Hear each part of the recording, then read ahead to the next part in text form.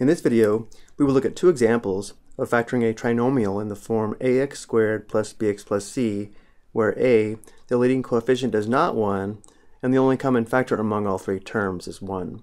For the first example, we have 7a squared plus 18a minus 40. Remember, the first step in any factoring problem is to factor out the greatest common factor if possible, but notice here, the only common factor among all three terms is 1, and therefore if this does factor, it will factor into two binomial factors. Let's set up the parentheses for the two binomial factors. Now remember, because a is not 1, we are not looking for the factors of negative 40 that add to positive 18. That's only true when the leading coefficient is equal to 1. Notice here it's equal to 7. So for this type of trinomial, the first step is to place the factors of ax squared, or in our case 7a squared, into the first positions of the parentheses, or binomial factors. Well, the factors of 7a squared are 7a and a. Let's place a 7a here and an a here. Step 2 is to place the factors of negative 40 into the second positions until we determine that the sum of the inner and outer product is equal to the middle term of positive 18a. So let's go ahead and list the factors of negative 40. And there are quite a few. We have negative 1 times positive 40, or negative 40 times positive 1, negative 2 times positive 20, or negative 20 times positive 2, as well as negative 4 times positive 10, or negative 10 times positive 4, and finally negative 5 times positive 8, or negative 8 times positive 5. So we have a lot of factors to try, but it is helpful to keep in mind we do want the sum of the inner and outer products to be equal to positive 18a. Let's begin by trying the factors of negative 5 and positive 8. Let's place the negative 5 here, which would give us minus 5, and the positive 8 here, which would give us plus 8. Well, notice how the inner product is negative 5a, and then plus the outer product is 56a. Well, negative 5a plus 56a is positive 51a, which is not 18a, and therefore this is not the correct factorization. Let's try changing the positions of the negative 5 and positive 8. Let's try placing the plus 8 here and the minus 5 here. Well, now the inner product is positive 8a plus the outer product is negative 35a, and 8a plus negative 35a is equal to negative 27a, which again is not 18a. This is not the correct factorization. So we try something different.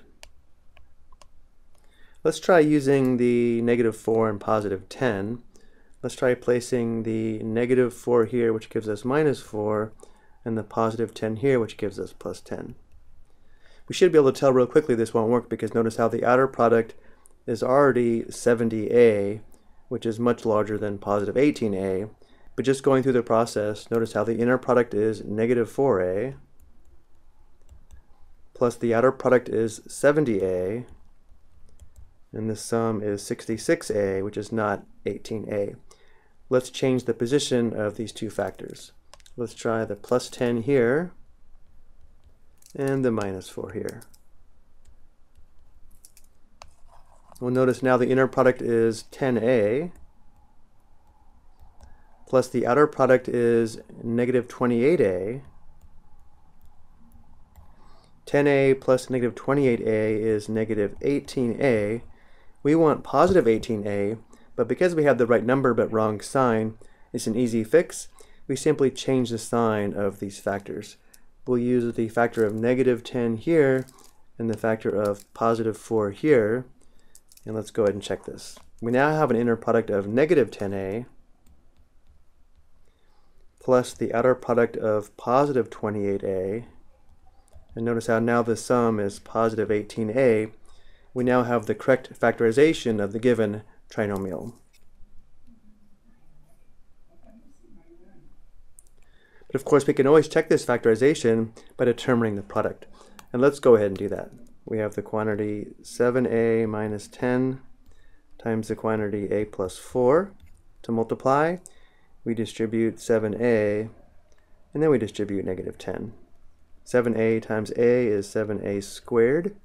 7a times 4 gives us plus 28a. Negative 10 times a gives us minus 10a. And negative 10 times positive 4 gives us negative 40 or minus 40. Combining like terms, we do have 7a squared plus 18a minus 40, which verifies we do have it factored correctly. Let's look at our second example. Again, the only common factor among all three terms is 1. If this does factor, it will factor into two binomial factors. And again, because a is not 1, we are not looking for the factors of negative 36 that add to negative 23. Factoring these types of trinomials is more involved.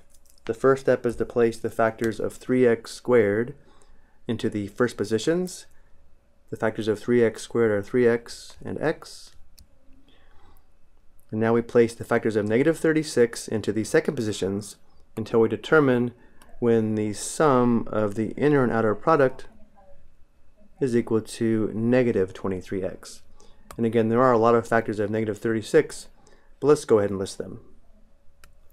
We've got negative 1 times 36, or negative 36 times 1, negative 2 times 18, or negative 18 times 2, negative 3 times 12, or negative 12 times 3, negative 4 times 9, or negative 9 times 4, and finally negative 6 times positive 6. But again, keep in mind, we do want the sum of the inner and outer product to be equal to negative 23x. So notice how if we use the factors of negative 9 and positive 4, we place the factor of negative 9 here, which gives us minus 9, the outer product is negative 27x, which means this factor here must be positive 4, giving us plus 4. So by keeping in mind what we know the sum of these two products must be, we should make educated guesses, not just random guesses, for the factors of c that will give us the sum of the products that we want. Checking our work, notice the inner product is 4 times x, or 4x, plus the outer product is 3x times negative 9, which is negative 27x. And notice how the sum is in negative 23x, which is the sum that we want, and therefore this is factored correctly. But again, let's verify by determining this product. We have the quantity 3x plus 4 times the quantity x minus 9. And now multiplying, we distribute the 3x and then distribute the 4. So 3x times x is 3x squared. 3x times negative 9 is negative 27x, giving us minus 27x. 4 times x is 4x, giving us plus 4x. And finally, 4 times negative 9 is negative 36, giving us minus 36. And combining like terms, we do have 3x squared minus 23x minus 36, which is the same as the original expression, verifying we have this factored correctly. I hope you found this helpful.